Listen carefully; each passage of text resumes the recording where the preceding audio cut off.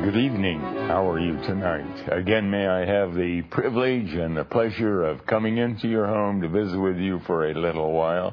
What would you like to talk about this evening on this anonymous telephone program? This program that is dedicated to trying to achieve a better understanding of the Bible, which is God's Word.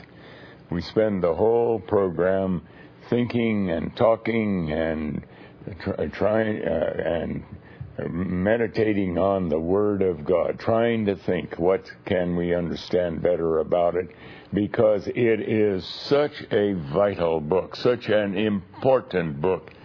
No words could describe its importance and really do justice to it.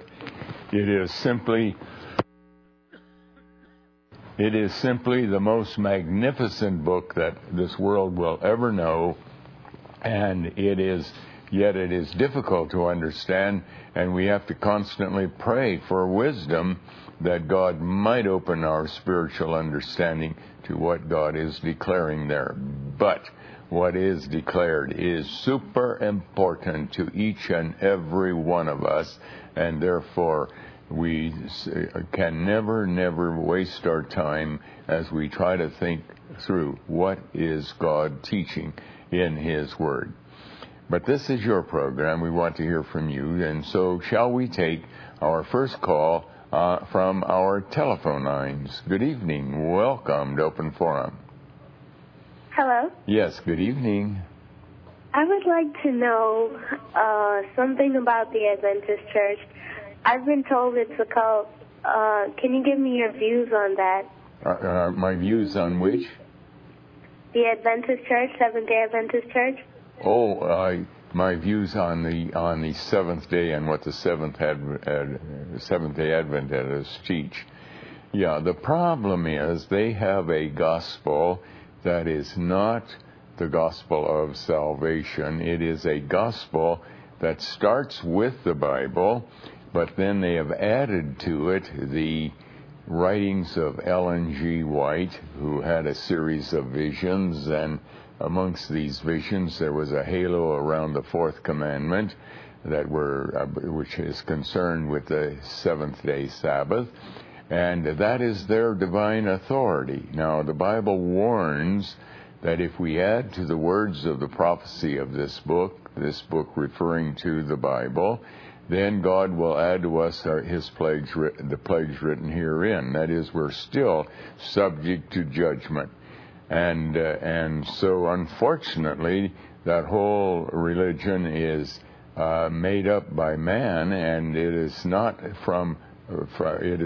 blessed by God. There's no possibility of salvation, and that's why they have many doctrines that are not in accordance with the Bible. Doctrines such as that we still have to keep the seventh-day Sabbath. Doctrines such as that there is no hell, eternal damnation, and so on. And that's what happens when man sets up their own kind of a gospel. So I could never recommend it to anybody. I understand. I've visited that church with a friend, actually, and I was made aware of Ellen G. White and some of her writings, but what I've heard was teachings based on health, nutrition, so I really didn't find a problem. Can you tell me specifically what she says that's wrong? Well, the very fact that she claims that she got a vision from heaven shows that it is wrong, because that's not possible. Once the Bible was completed, and it was completed almost 2,000 years ago, there would never be any further revelation from God. And the fact that she claims she has a revelation from God, and the church, the Seventh-day Adventist Church, are believing that to be true, the whole business is wrong, because those visions she had could never have come from God. And so we have to decide what kind of a gospel we want to follow. The true gospel is circumscribed by the Bible. It alone and in its entirety is the divine word. And any time we have any kind of a gospel where they claim, yes, the Bible is the word of God, but there's also this vision or this voice that someone heard, or this dream or vision that someone had, that also is from God, then immediately you've got a false gospel. You've got a gospel that is designed by men and not by God. It is true that people do receive supernatural information, but it does not come from God. God will not violate his own rules. But Satan, you see, goes about as an angel of light. He comes speaking just like the Lord Jesus Christ, and there are those who fall for this and decide, oh, well, that certainly sounds godly. That certainly sounds like it's a message from God, and they accept it to be from God, but it cannot be from God. And if it is truly supernatural, it had to come from Satan, because he is permitted to break the silence between the supernatural and the natural. So it's a very serious matter, a dreadfully serious matter, and the only safe place to be is to trust the Bible alone and in its entirety, but only the Bible for divine truth, and not look anywhere else. Can I ask you one more quick question? I would like to know, what is this about, say, not eating pork or shrimp? I don't see the big deal. If you say your grace, why can't you eat it? What is that? What are you asking about? Okay, in that church, I've heard in their health message that eating pork or, say, shellfish is wrong. Can you explain to me if that has any is validation to it? No, again, in the Old Testament, God arbitrarily made certain meats unclean, like pork and horse meat and rattlesnake and so on. Only a few meats were considered to be clean. Now, did not necessarily mean that those meats that were called clean were any better than the other meats, but that was God's command that there were clean and unclean, because that was part of the ceremonial law of the Old Testament. But once we get to the New Testament, where we are, beginning with the coming of Christ and after, all meat is clean. You can eat pork today just as quickly and correctly as you can eat beef or chicken or anything else. You can eat rattlesnake, or you can eat horse meat, or you can eat any kind of meat without running the risk of running afoul of any biblical law. Now, any church that is going to establish laws about clean and unclean meats is, again, going against the Bible. They are simply setting up their own rules. But thank you for calling and sharing. And shall we take our next call, please? Good evening. Welcome to Open Forum. Good evening. Hi, I have 2 comments. Yes. Okay. If God wanted us to conclude that the Great Tribulation would go the full 23 years, he probably would have written in Revelation 8:1 that there was a silence in heaven for exactly the space of 1 hour. But he doesn't say that. He says that there was silence in heaven for about the space of half an hour. Well, because it's not, the silence is not worldwide for that is, the silence for about a half hour was worldwide. It was in the local congregations. It was throughout the world. No one was becoming saved during that first part of the Great Tribulation. But once we got past that first part, which is called about a half hour, and got into the second part of the tribulation, the silence continues in the churches, but not in the world. In the world, we have exactly the opposite. It's a time of jubilee. It's a time when God is saving a great multitude which no man can number. And so the Bible has stated it, we have come to a correct understanding of that verse, I believe. And God speaks about the whole period of the Great Tribulation as 1 hour. And he speaks about this first part as about a half hour. Actually, it was a smaller part than the second part. The silence that you are saying occurred in the whole world between 1988 and 1994 would have lasted for exactly the space of half an hour, and God makes it very clear in Revelation 8:1 that the silence lasted for about the space of half an hour. I don't know. Well, but you see, when we work through the calendar of the Bible, we find that everything fits into place, and God has worked out his timeline in a very, very carefully worked out fashion. It's not in arbitrary fashion in any way.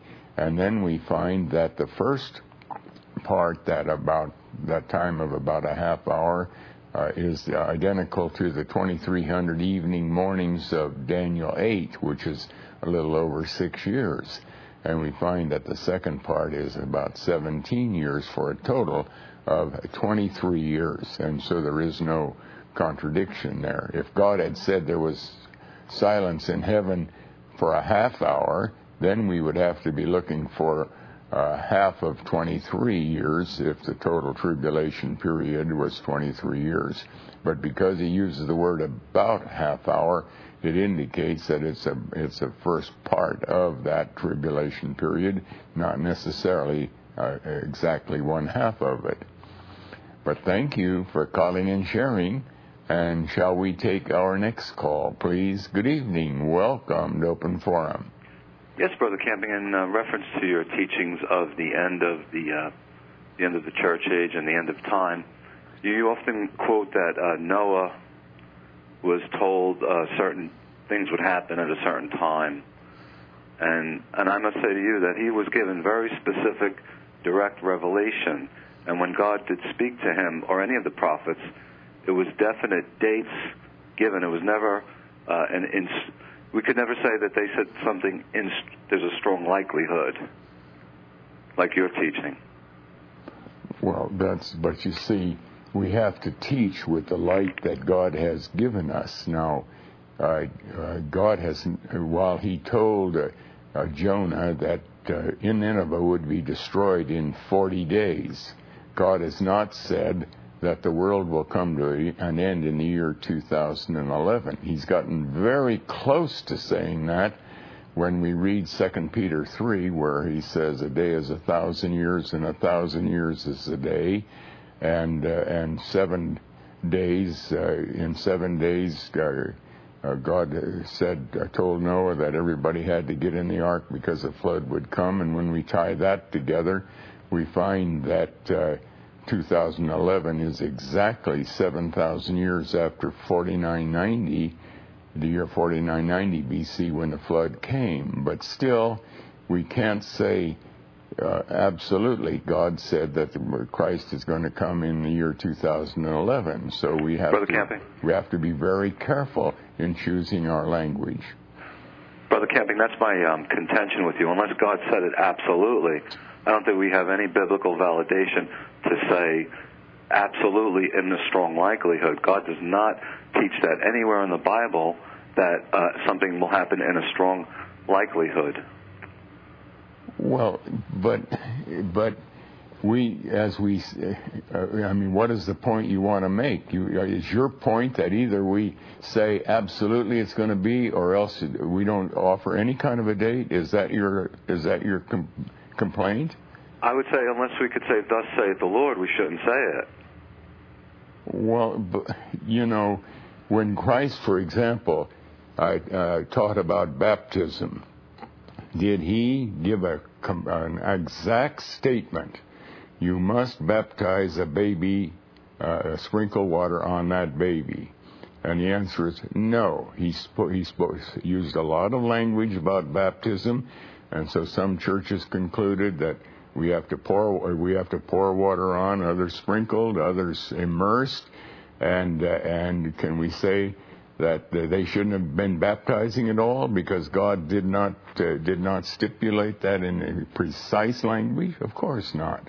We go into this with everything in the Bible. We present what we do know as carefully as we do know, and if we can say something absolute, we do. For example, when we say Christ is going to come again and judge the world, we say that absolutely. We don't say there's a strong likelihood. We know that absolutely he will come.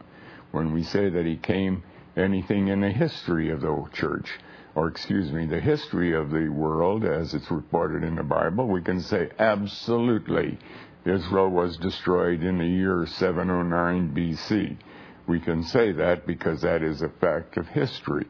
But as we project into the future, or as there are certain doctrines of theological doctrines that we teach, we have to say from everything we can learn in the Bible, this is the way we are to understand this. But remember, God himself said, all Scripture is given by inspiration of God and is profitable for teaching, fine, but also for correction.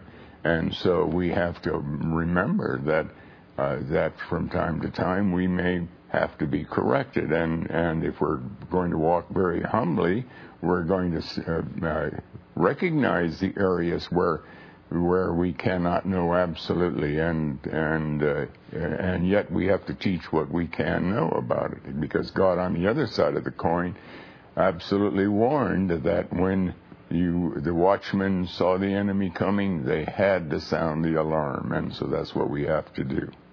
Brother Camping, I'm in total agreement with most of your teachings. It's just this end of time teaching that I disagree with.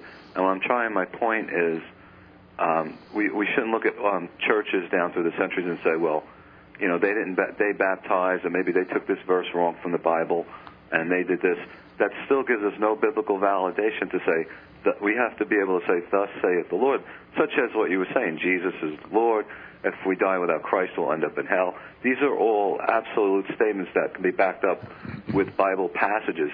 You cannot back up that the end of time may end in 2011 in strong likelihood. You cannot back that up with the way God wants us to teach from the Bible. Well, that's your conclusion, but you have to again ask the question, why did God give us so much information about time? An enormous amount of information about time. Why did he lay out for us the whole time pattern of history? Why did he give us the calendar of the age of the earth, so we know that creation occurred in the 11,013 BC? Why does he give us all that information? Is that just curious information, or is God teaching us something? And so we learn everything we can about it, and then we see how much God has really taught us, and we know that time is of essence. That we learn that everything has a time, and so we try to fit it all together. But we do it very humbly. We don't say, well, based on everything I find in the Bible, I am positive that year 2000, whatever it may be, is going to be the end of the year, end of time. We don't want to say more than what we are allowed to say from what our knowledge is. Now, maybe before we're all done, maybe someone will read something in the Bible that'll even be more insistent. I can say this, that in all of my study, I find that, and I continually work on this and continually compare Scripture with Scripture, I find again and again that the year 2011 looks like that is the year, and I find no other year as a possible year. And yet, I would be way beyond my authority to say, I know this absolutely will be the year. Now, I'm sorry if you don't like that, but that's the way I teach it. Brother Camping, what I'm trying to say is what you were saying is true with the dates in the Bible. But God is very specific where he'll give a verse. He'll say something like, in the second day of the third month of the year, whatever, And that's very specific. And if he wanted us to know when he's coming back exactly for the people to know, he would have said it just like that. In the first year of the 7th month, and such, the Lord will return. And what you're doing is you're saying, well, he gave dates here and time passages here, and so we now have the biblical validation to forecast his second coming. And I just think you're going down the wrong path that way. Well, that may be your concern, but I'll tell you, when God has given us as much information as he had, we have to put that into place, and we have to, we're not incorrect at all in drawing some conclusions. Now, if you don't like that, that's fine. You don't have to teach that. You don't have to buy it either. But I have to stand before God with my conscience, and as a Bible teacher, and I feel compelled, absolutely compelled, to teach these things. I would feel like I was being totally derelict in my responsibility as a teacher if I did not teach these things this way. Well, I appreciate your ministry, Brother Camping. Thank you for calling and sharing. And shall we take our next call, please? Good evening. Welcome to Open Forum. Hello, Brother Camping? Yes. How are you? I've been listening to you for a while now, and I just want to try to maybe put something together here, and I just want to do this as brief as I can. And being that I know that you're pretty reasonable, I'd appreciate it if you can just let me get through this, then I'd just like to hear your response to it. I've been listening to your program for some time now, and what I feel is that you make God sound like some kind of a boogeyman that's going to come and send us all into a bottomless pit, and there isn't anything any of us can say or do about it. Excuse me. Would you be kind enough to talk a little more slowly? Because I'm having a little difficulty following you. Speak a little more slowly. Okay. What I feel is that I've been listening to your program, and that you kind of make it sound as though God is going to send us all into this bottomless pit, and there isn't anything any of us can do about it. I would just like to take a few quotes from the Bible. Blessed are the merciful, for they shall obtain mercy. Judge not, you will not be judged. Condemn not, you will not be condemned. Seek and you shall find. Knock and the door shall be opened. Ask for this gift and it shall be given you. What kind of a father refuses a son? If you who are imperfect know how to give what's good to your children, how much more will your Father in heaven give to those who ask him? Whoever does for the least of my brethren, he does it to me. God sent his only Son into the world not to condemn it, but that his Son, but not to condemn it, but that the world may be saved through him. There is two stories. There's a story with the father, the one son wants to his inheritance now to go off on his own. But after a while, he comes to his senses, and it goes back to the father. And the father is filled with compassion. Yeah, he runs out. Now, excuse me a moment. Now, you are selecting certain verses that will fit your particular conclusion that you would like to come to. But you must remember that when we study the Bible, we have to read everything in the Bible. Now, for example, in Jeremiah chapter 15, God has been, in the previous chapters, he has been declaring, I am going to destroy Judah and Jerusalem and the temple, and he's using these as an example. I'm going to destroy the local congregations and bring judgment.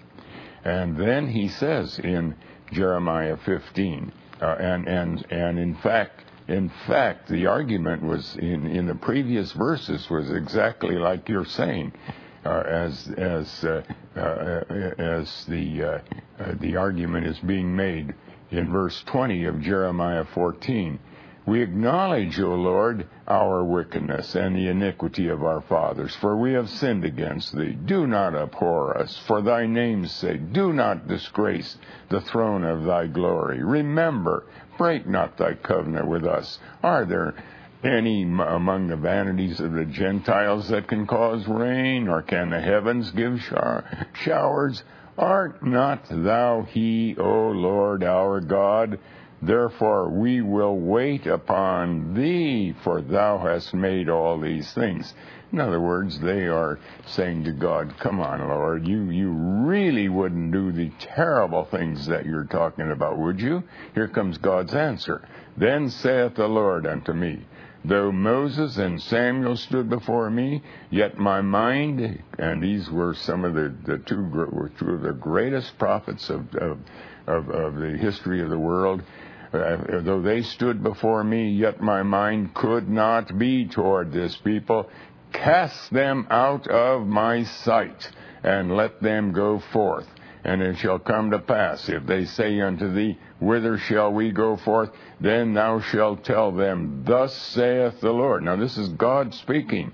Such as for death to death, and such as for the sword to the sword, and such as are for famine to the famine, and such as are for the captivity to the captivity. And I will appoint over them 4 kinds, saith the Lord, the sword to slay, the dogs to tear, the fowls of the heaven, and the beasts of the earth to devour and destroy, and so on. In other words, this idea of coming to God and say, but after all, God, you are merciful. After all, you you're a God of love, and so on.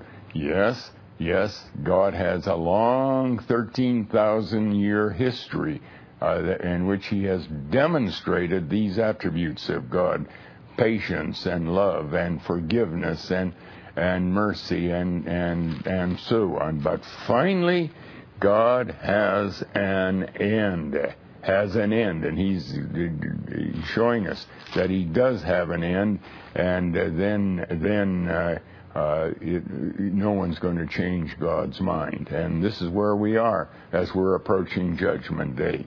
There is a Judgment Day coming. There will be the penalty of eternal damnation that will be assessed. There's no question about it at all. And we can plead with God about, oh, Lord, you're merciful. Oh, Lord, you're this, you're that. Yes, he is, and he has been and has been and has been. But finally, there comes an end. And that end is the end of the world. And that's why the Bible goes on to say the smoke of their torment goes on forever and ever, and they have no rest. That's why the Bible says there will be many in that day that will say, Lord, Lord, we have done mighty wonderful things in your name. And the Lord will say, depart from me, ye that work iniquity. So we have to read the whole Bible, and not just the Bible, the comforting statements about God's mercy and so on. Yes, they're great comfort, but finally there comes an end.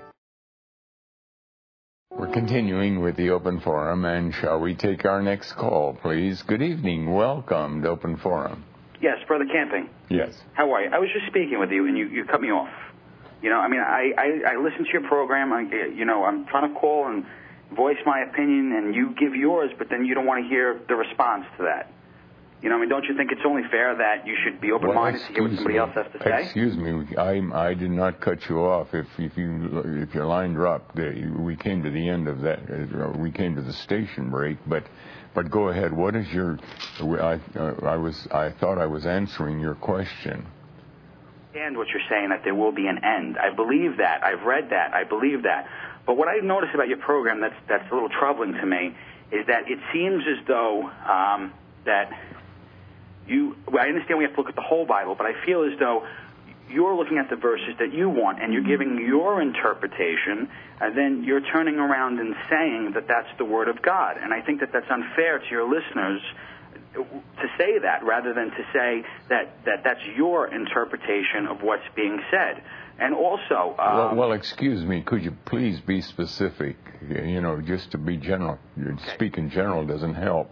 Okay. What are you thinking about? What I'm saying is, I'm when it comes to being, I wasn't talking about just the end of the world, but when it comes to being saved, there are specific examples that Jesus gives throughout the gospel in which, yes, he does say, and I believe it, that it is God who does the saving. We by ourselves are not capable of doing that. But there are too many verses, there are too many things that are said that Jesus is asking for us to go to God, to pray to God, to try to appeal to God to help us, to possibly save us. And sometimes you make it sound as though that's completely impossible. And if that's completely impossible, then what is even the purpose of spreading the word? What is even the purpose of the gospel? What is the purpose of even Jesus coming into the world if to teach people how to worship God if it's completely out of our hands, and it's nothing that we can do about it. And so it sounds as though your interpretation when it comes to being saved is such that God is setting us up for a complete disaster, is setting us up to be thrown into hell, and there's nothing we can do. I understand your point. Now, the problem is that we have to read the whole Bible. And it's just, let me use the illustration because that'll cut through it all. Here God commands, I'm speaking from John 11, God commands the dead Lazarus, who had been dead for 4 days, he's a stinking corpse, and God commands him to come forth. Now, why in the world would Christ command that dead corpse to come forth, speaking to that dead corpse like it was a living being? And there God is illustrating, giving us an outstanding illustration of how we are to understand the Bible. God is speaking through the Bible to spiritually dead corpses. That's what he emphasizes in Ezekiel 37, as he talks about the valley of dry bones and asks the question, can these bones live?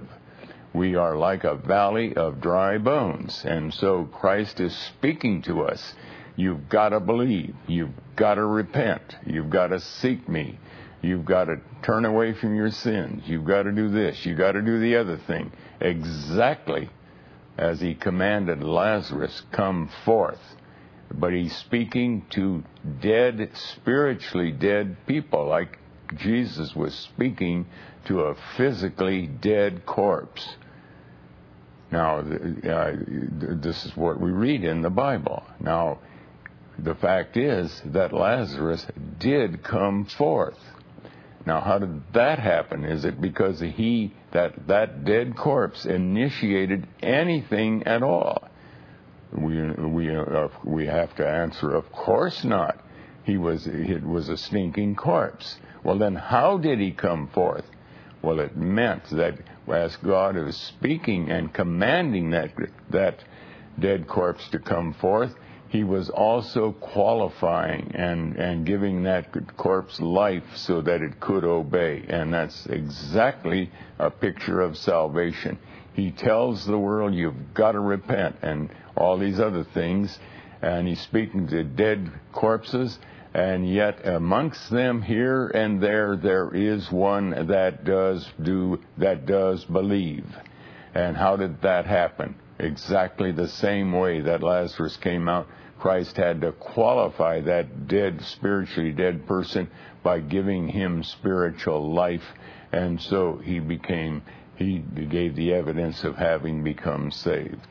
Okay, I just also wanted to ask about this, the church age, and you're saying that we are in the time of tribulation, and I've read that, and just what I'm a little curious about is there are many things that are written there that seem as though we could apply to many times throughout history. Like, for example, there was the bubonic plague in the 1300s to the 1500s, and 1 out of every 3 Europeans died. We've had 2 world wars.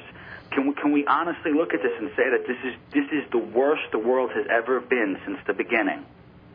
Not physically, no, not physically. In fact, I, as well as a great many others throughout our pilgrimage, have thought, when the Bible talked about great tribulation, that it would be a time of great physical distress, from man's inhumanity to man, or through pestilence like a bubonic plague or whatever.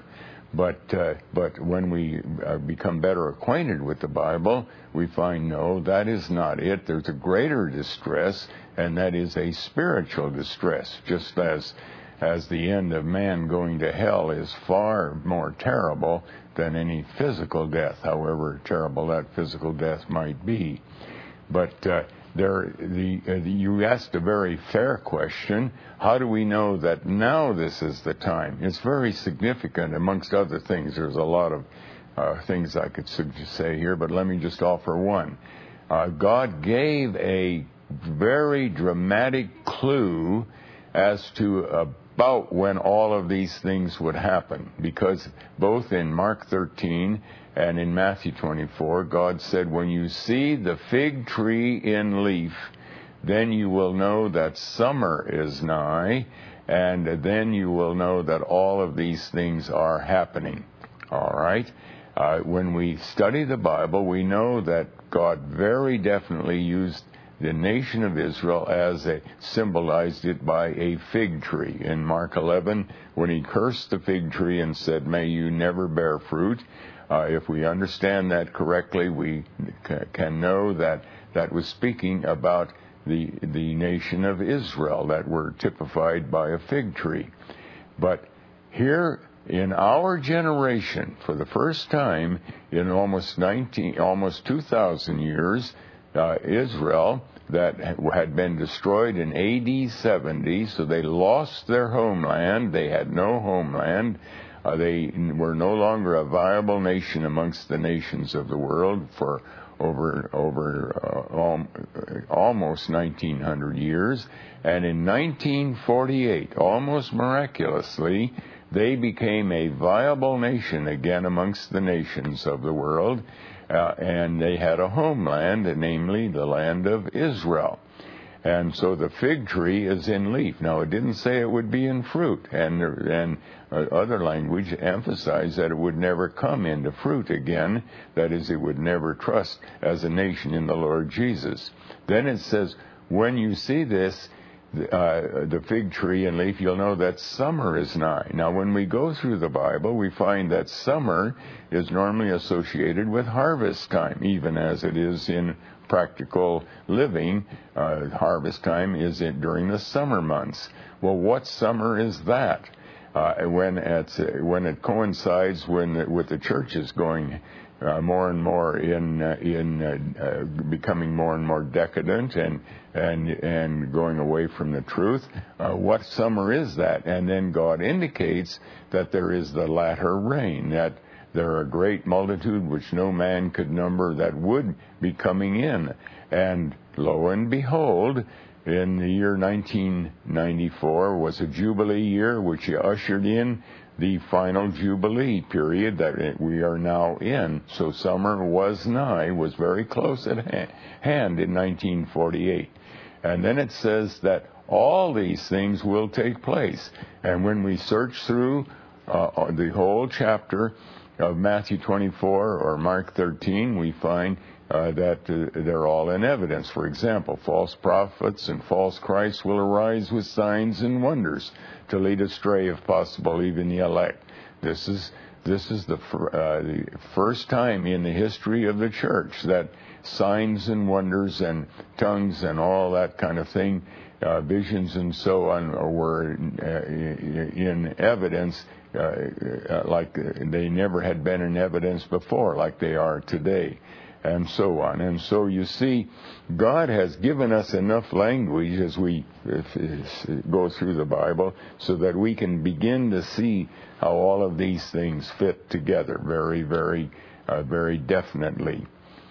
But thank you for calling and sharing. And shall we take our next call, please? Good evening. Welcome to Open Forum. Hurry up. God's on there. No, just give it to God. I'm sorry.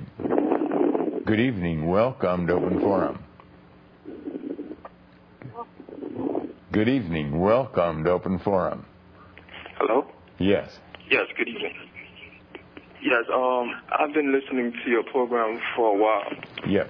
And I've overheard you said that once you receive salvation, you cannot lose it. Why can't you lose it? Why can't you lose it? If because once you're a child of God.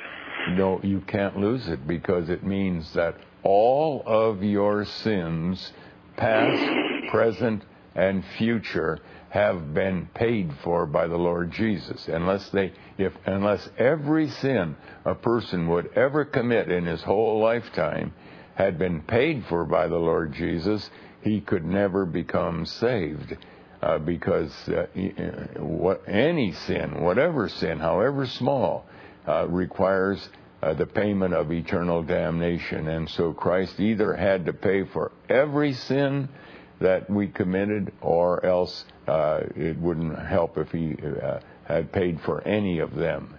And so if all of our sins have been paid for, it means there's nothing we could do that could make us lose our salvation.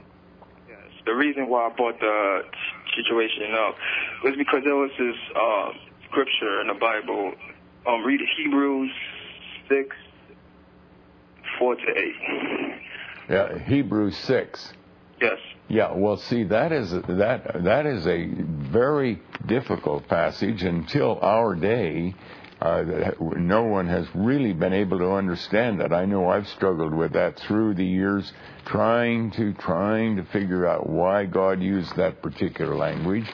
But that language identifies with the end of the church age, the fact that it's speaking here of the local congregation in which they have tasted of the heavenly gift, in which they had been made partakers of the Holy Spirit, because the Holy Spirit throughout the church age had worked there, in which they have tasted the good word of God, because they had been the custodian of the Bible, the caretaker of the Bible for years and years and years, and so on.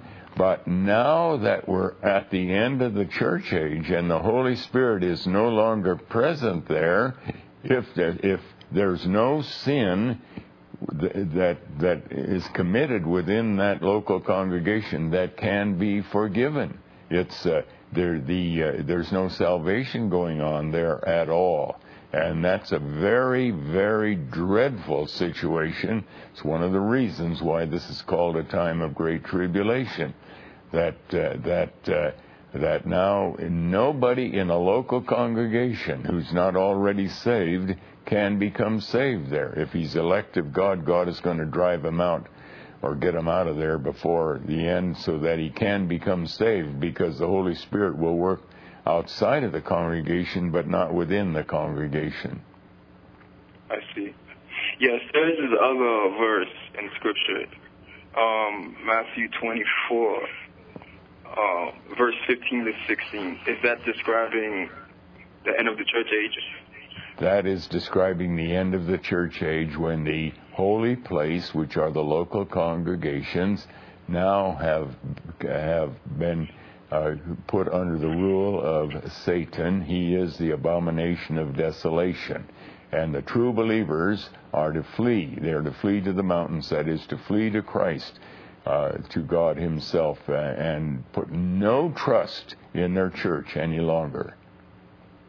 Oh, you see, this is where I find it very confusing, because there are many times where God uses the word church, like in Revelation 2, in Matthew 16, verse 18.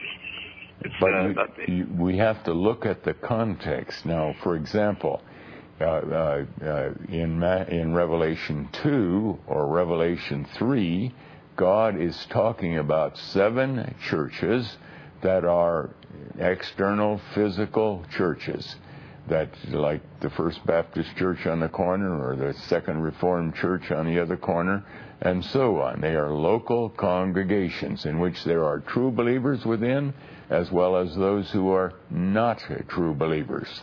Satan is already present in some of them because there are unsaved people who are still under his authority, and the church at Ephesus has already lost its first love. The church at Sardis only has a few true believers left in it. It's already virtually a dead church. Okay. On the other hand, when we look at some other passages where we find the word church, frequently it is talking about not the local congregation, but the eternal church. And we can tell by the context. For example, you mentioned Matthew 16. I will build my church, and the gates of hell shall not prevail against it. Now, we know that the gates of hell has to do with the wrath of God. That is the end of those who they end up in hell if they're under the wrath of God, and they're under the wrath of God if they are not saved. Well, now within the local congregation, that may have a lot of unsaved people who are still under the wrath of God. So they're still, the gates of hell can prevail against them. But if you're a true believer, then you are part of the eternal church. That is, you are safe and secure in Christ. Your sins have all been paid for. Therefore, the gates of hell, the wrath of God, can never have a claim on you because all of your sins have been paid for. So Matthew 16 is not talking about a local congregation. That would be impossible. It's talking about those who are true believers. I see. Yes. Last but not least, if you must leave your churches, what about communion? Well, but you see, the God gave two ceremonial laws to the New Testament church: communion and the water baptism. Now, neither of these have any spiritual advantage to the person. They are signs, that is, they are teaching tools to help direct our focus on the cross and on the washing away of our sins and on the completion of our salvation when Christ comes again. But the church has done exactly the same thing Old Testament Israel did with their ceremonial laws. Their ceremonial laws were the laws about burnt offerings and blood sacrifices and seventh-day Sabbath and so on. And they concluded that by the keeping of those ceremonial laws, the burnt offerings, the blood sacrifices, the seventh-day Sabbath, and the others, that thereby they were right with God. Thereby they were receiving huge spiritual blessing. Their trust was in the keeping of those laws. And yet the Bible reports to us in Romans chapter 9 that they perished because of unbelief. In other words, they could keep those ceremonial laws very rigorously and religiously, and yet it availed them nothing. And the New Testament church fell into exactly the same snare. They put an enormous amount of spiritual weight on water baptism. In fact, that becomes the centerpiece of many, many churches. And in the communion table, that becomes the center of all of the spiritual activity, as if there is where they're going to get spiritual help from. And they didn't realize they were only teaching methods, teaching tools. And once God finished with the nation of Israel, the New Testament church didn't keep the burnt offerings and blood sacrifices and the seventh-day Sabbath any longer. And now once we're past the church age, we don't keep the water baptism and the Lord's table ceremonial laws any longer, because we don't have the environment where that can be done.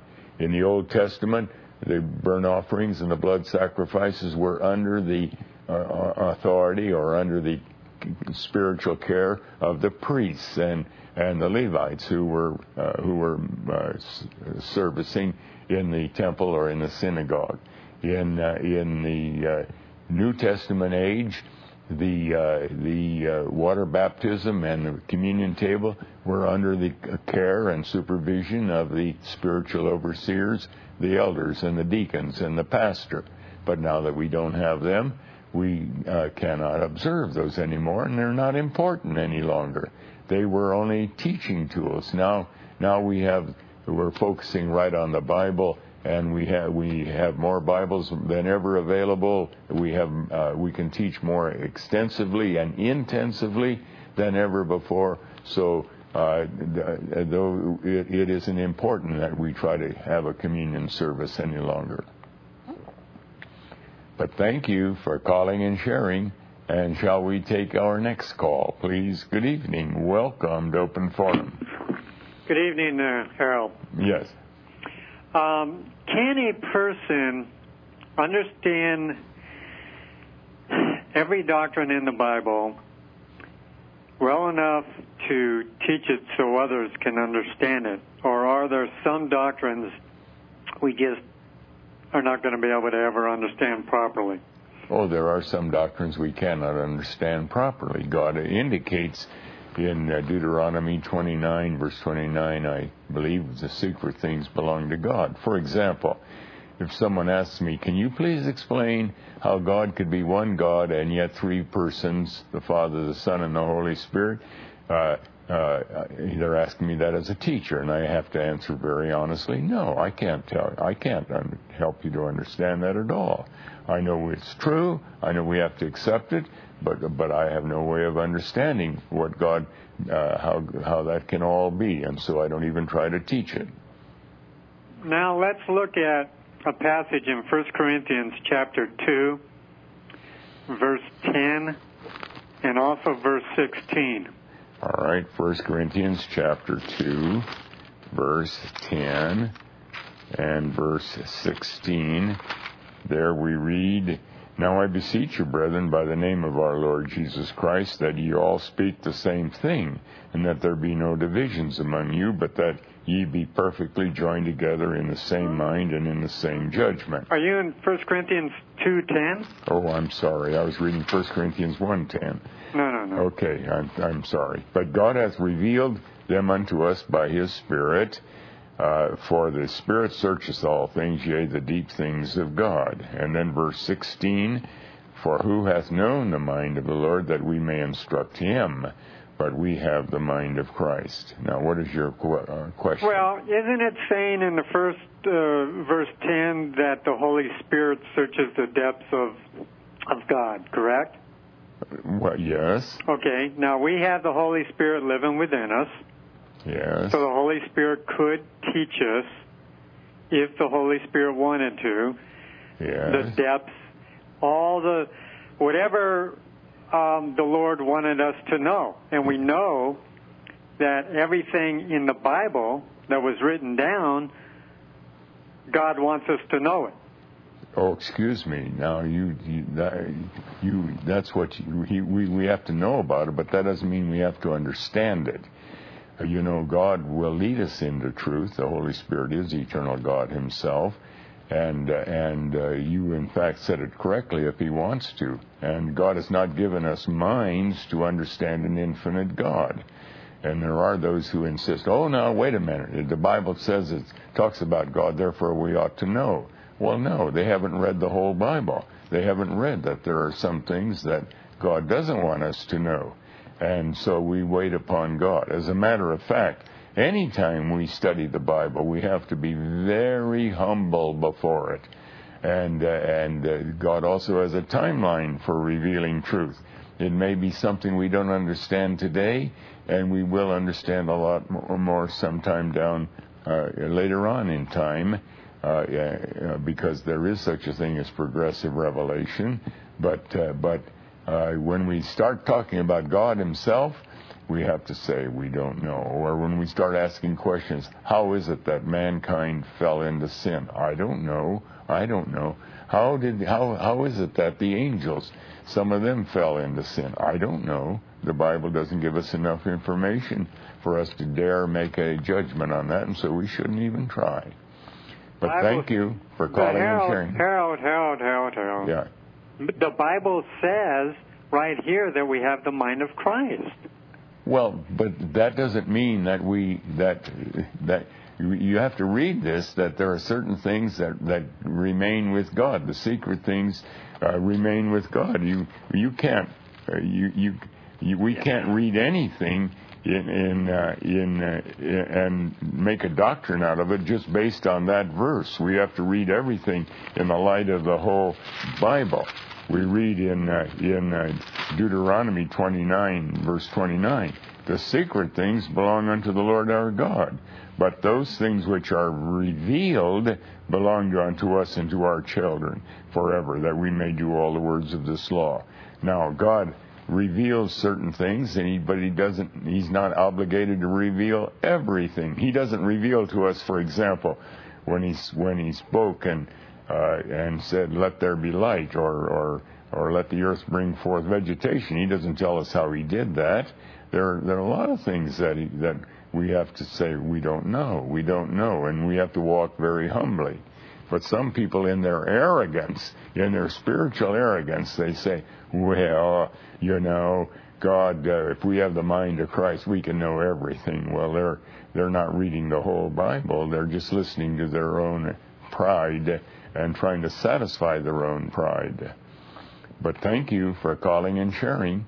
And shall we take our next call, please? Good evening. Welcome to Open Forum. Hello, Mr. Camping. How are you? Very well, thank you. I'd like to bring up two subjects. One of them is on miracles. Now, have you said that God does not perform miracles in these days? He performs one great miracle again and again. It's the miracle of salvation. Now, we have to define miracle. A miracle is where God sets aside the normal rules by which he governs the universe and accomplishes his will. Hold on, I'll be right back with you. We have a caller on the line who's asking about miracles. You know, we use that word miracle quite loosely. Let's say someone has been very ill and the doctor's prognosis was that maybe she's going to die of this because she is very, very ill with whatever. And then suddenly almost she begins to get well again and more quickly than expected. And so we use the word, a miracle was done. No, a miracle was not done. It was simply that there's a lot about sickness and disease we don't know and doctors don't know about, and he made an incorrect prognosis. The fact is she was not that near death as the doctor thought she was. But when Jesus walked on water, he had to set aside the law of gravity, otherwise he could not walk on water. That is not happening anywhere in the world today.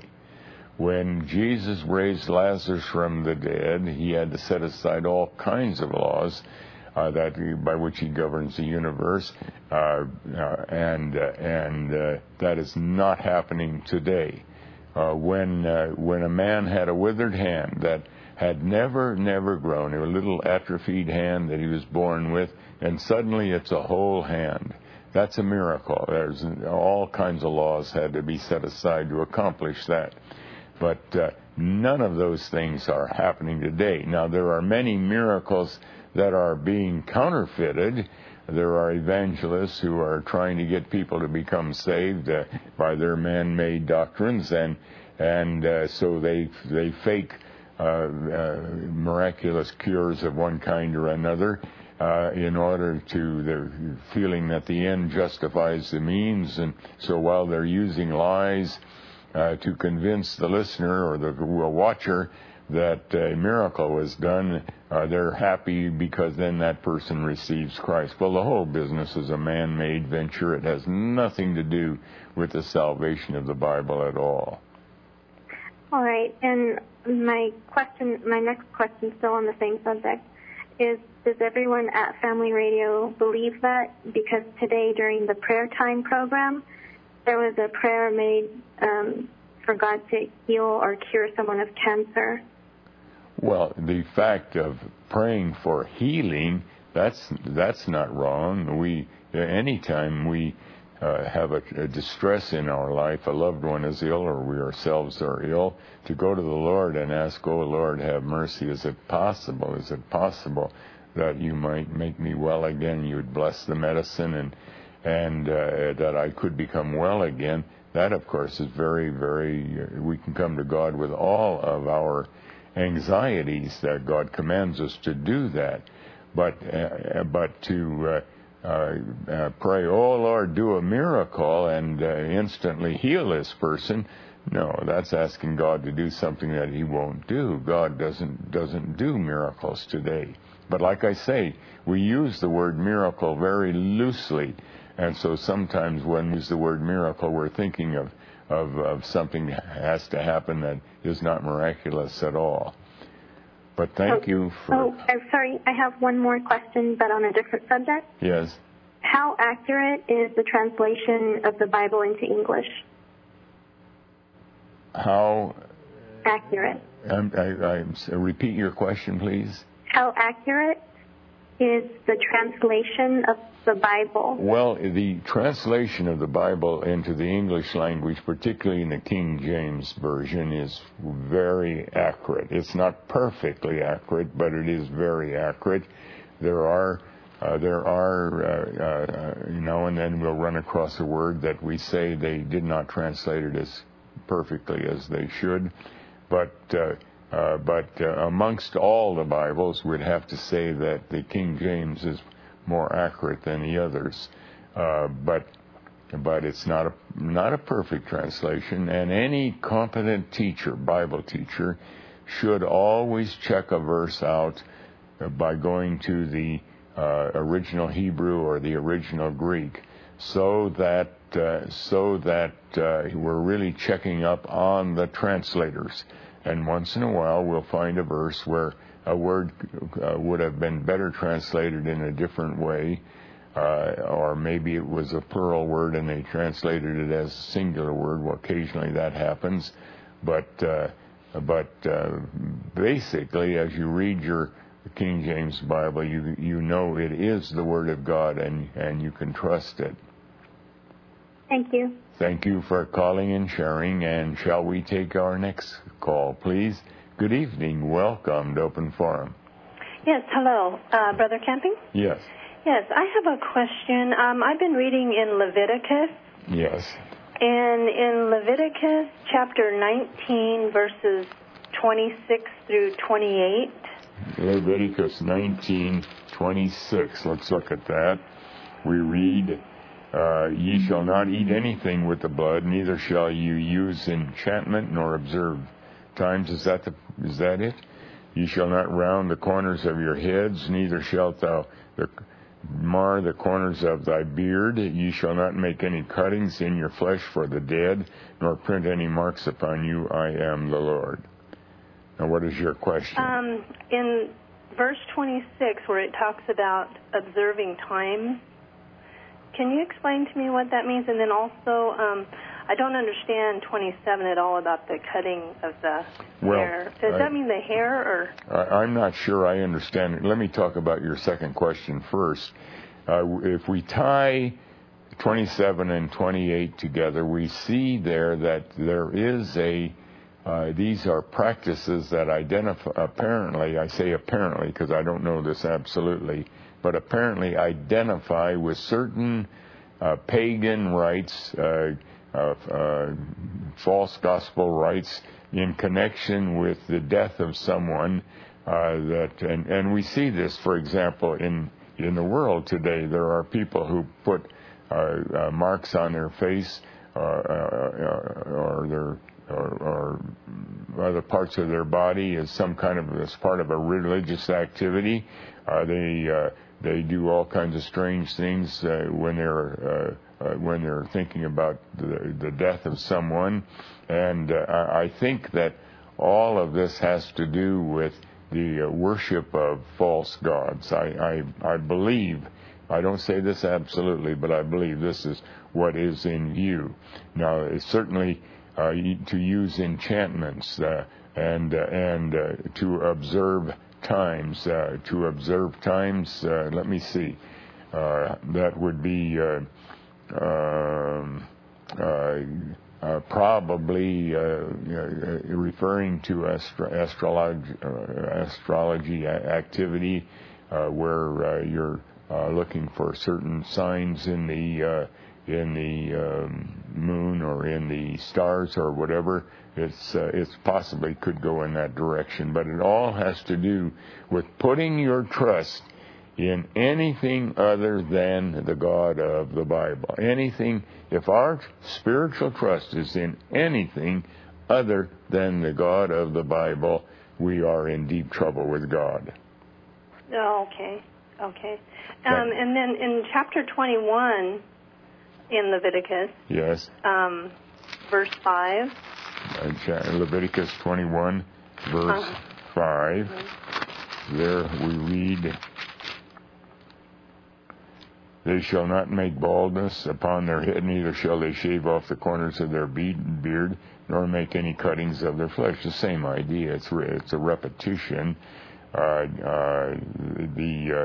you see, it's profaning the name of God. In other words, they are putting their trust in some kind of a heathen practice that if they do certain things, the gods will be pleasing to them. And God is saying, no way, don't do any activity. And in the worship of God, there is never a law that says we can't cut our beard or cut the corners of our beard, or that we can't or that we have to put cuttings in our flesh of some kind in the worship of God. That's not called for. It's only when you're observing false gods that you may find that you're commanded to do these things.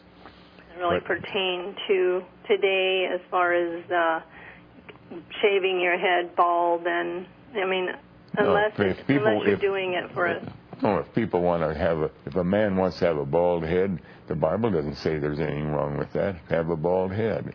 If they think they're more handsome that way, well, that's fine. There's no problem with that. Okay. Thank you for calling and sharing. And shall we take our next call, please? Welcome to Open Forum. Yes. Hi, Mr. Cameron. How you doing tonight? Very well, thank you. Yes. I got two questions for you. 2 Chronicles 11:15. 2 Chronicles 11:15. And there we read, and he ordained him. Now, this is talking about Rehoboam, and we read, and he ordained him priests for the high places and for the devils. That actually is for the goats, the he-goats, and for the calves which he had made. That word devil is, the translators didn't quite know what to do with it, but it's a difficult word, but probably it has to do with rams that were being offered as burnt offerings. Oh, okay. My second question is, are you familiar with the CEC, the Charismatic Episcopal Church? No, I'm not no. I'm sorry, I'm not aware of that. Okay. All right. Thank you for calling and sharing. And shall we take our next call, please? Good evening. Welcome to Open Forum. Yes, good evening, Brother Captain. First, I'd like to ask two questions. And my first question is, when the Lord first created the earth and Adam and Eve had sinned, and then the Moses era came in, he destroyed the earth with water. And then now, according to your teachings and what the Bible is stating, that he is going to destroy the earth again with fire. Is there any meaning behind those elements as to how he will do this and why? Well, no. Water is used in the Bible in the sense of the gospel. That is, we are washed with the washing of the Word of God. And so water is a figure of the gospel, but the gospel is two-pronged. It brings salvation, but it also brings judgment. And therefore, God used water to destroy the earth in Noah's day. Now, fire is used invariably speaking of Judgment Day, although the candlestick, we could argue that the candle was a little fire that was resulting from the burning of the candle, and it is the light of the world, but it also, and the light of the world is the gospel, and yet it is also that which is talking about judgment. Or let's just say it one more way. Christ is the light of the world, and he comes both as the Savior and he comes as the judge of all the earth. My other question, Brother Camping, thank you for that one. You clarified it. Is I had a family member recently try to destroy himself through jumping off a bridge. He's pretty banged up. He'll probably never walk again. My question is, I'd like to go to him with the Bible, even though he cannot talk, he can't, and it'll be a while. What is a good, specific chapter, verse in the Bible that I could read to him as to not opening his eyes, but to let him know that the Lord is there.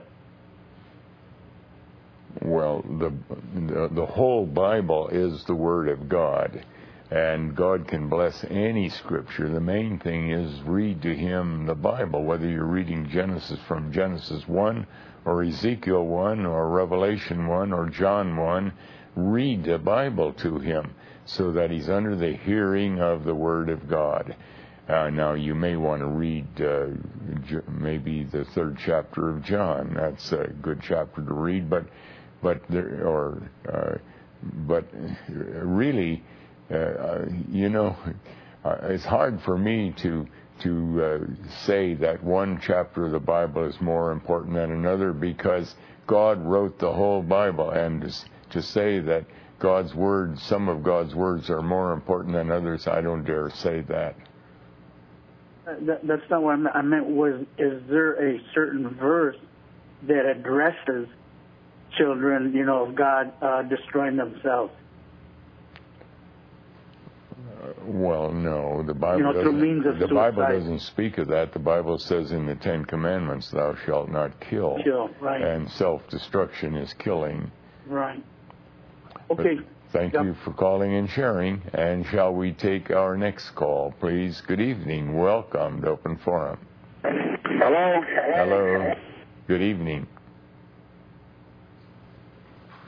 Good evening. Welcome to Open Forum. Hello, Mr. Kevin. Yes. When you say at the end of the conversation, good night, and thank you for calling and sharing, you're not even sure that the people are finished with their statements. And people have corrected you about this many times. And the Bible says, have respect for people with gray hair, right? And I have to exercise that toward you. But you should take correction. Before people are finished, you hang up the phone and you put the volume down.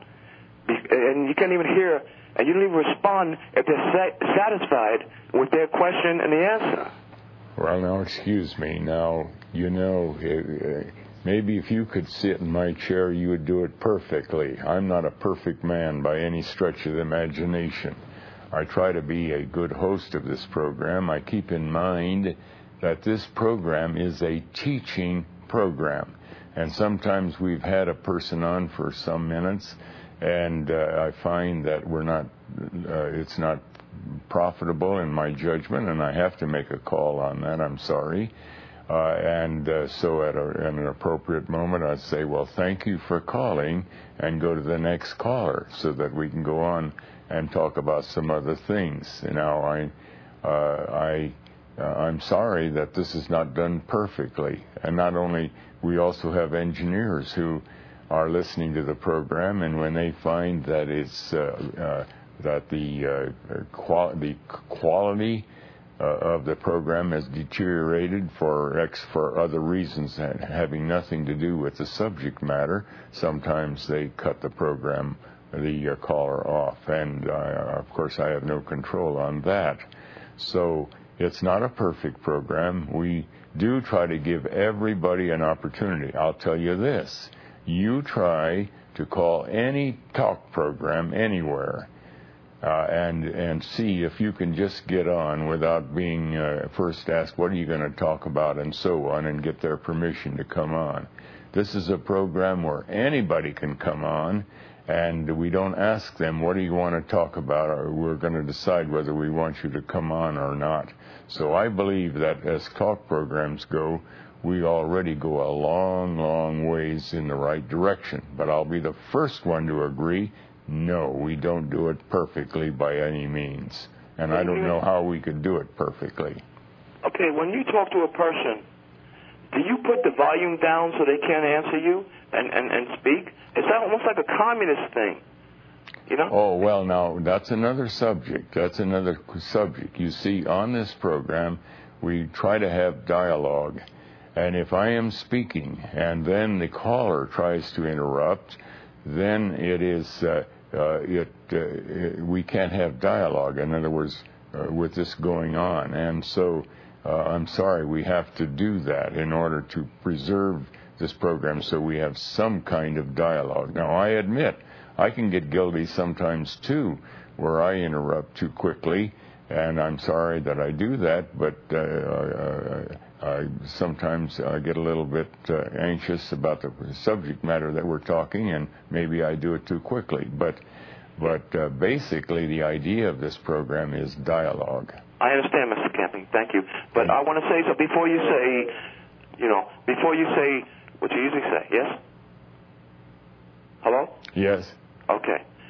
What I'm saying is dialogue is a two-way street, and I understand your position. You're the host of the program. But I have called you a couple of times, and I haven't gotten an answer that's satisfied in any way, shape, or form. And before you even asked me, does that answer satisfy you, you said thank you for calling and sharing, and didn't get every response from me accordingly, and hung up the phone on me. And I speak for a number of callers. I'm sure I do, and they're applauding me right now. And you know, that's where I'm coming from, Mr. Camping.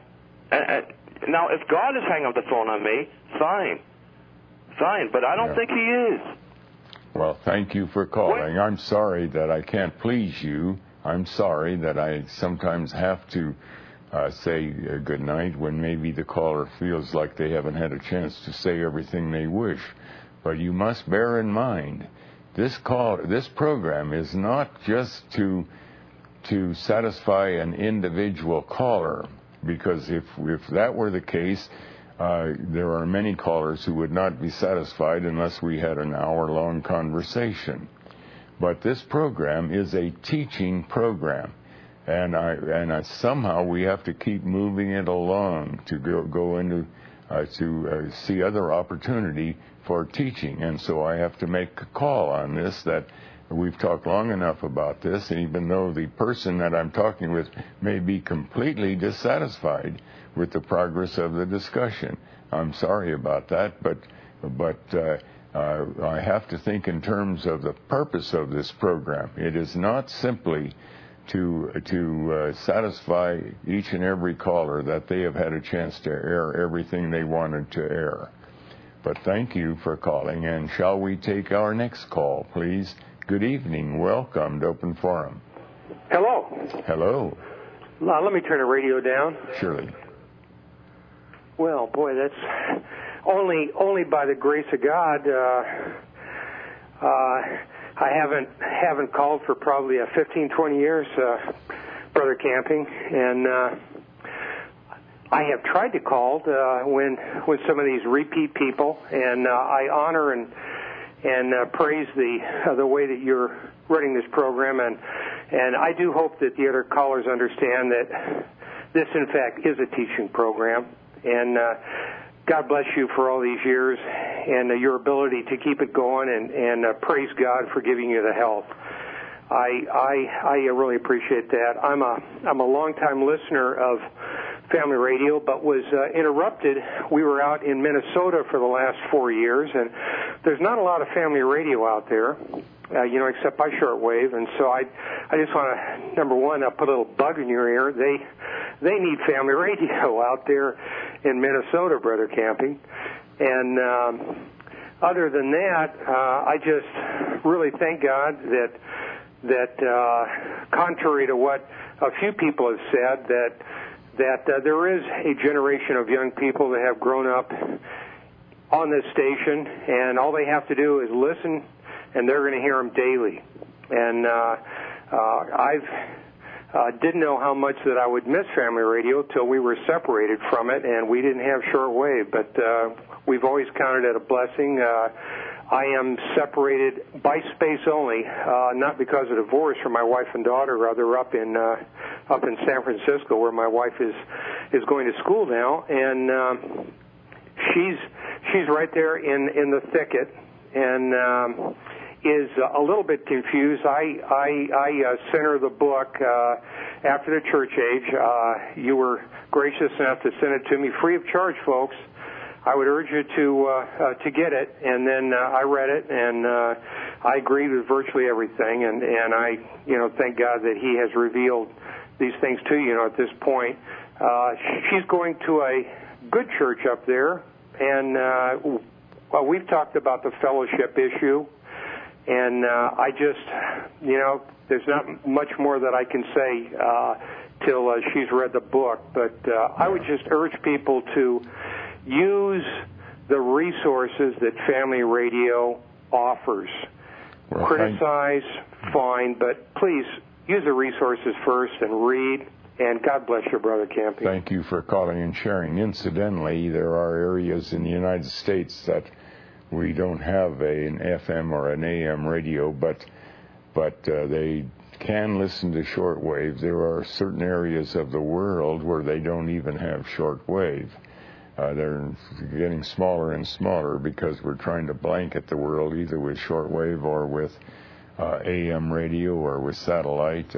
Wonderfully, more and more people are getting internet, and so they can hear our programming over internet, although, again, in third world countries particularly, there are a great many people who don't have access to internet, even in some of our first world countries, if we want to call them that. There are people who do not have access to internet. But we are pushing where that is spiritually, or we're being as aggressive as possible to get every possible means of getting the gospel out there. And we still have ideas that we're working on to continue to go so that more and more we blanket the whole world with this gospel that we believe is we're teaching as faithfully as possible. But thank you for calling. We're going to take our last call. Good evening. Welcome to Open Forum. Good evening. Welcome to Open Forum. Hello? Yes. Yes, Brother Campy. How you doing, sir? Very well, thank you. I have a question. I was listening to a caller that called earlier, and they brought up the question about the Sabbath. And what I wanted to find out, which day, in your opinion, is the Sabbath? In the Old Testament, it was the seventh day. It was Saturday that went from sundown on Friday until sundown on Saturday. But when Christ rose from the grave, God indicates in Matthew 28, verse 1, that era of Sabbaths came to an end. They were not to be observed anymore. They were part of the ceremonial law. And God indicated that there's a new era of Sabbaths that began that Sunday morning because Christ rose on Sunday.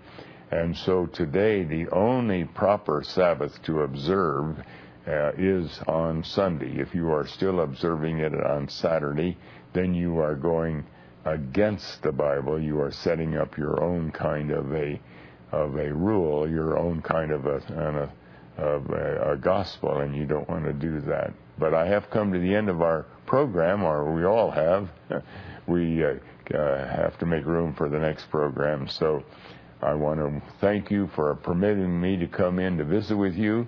And now, until our next program, may the Lord richly bless you. Good night.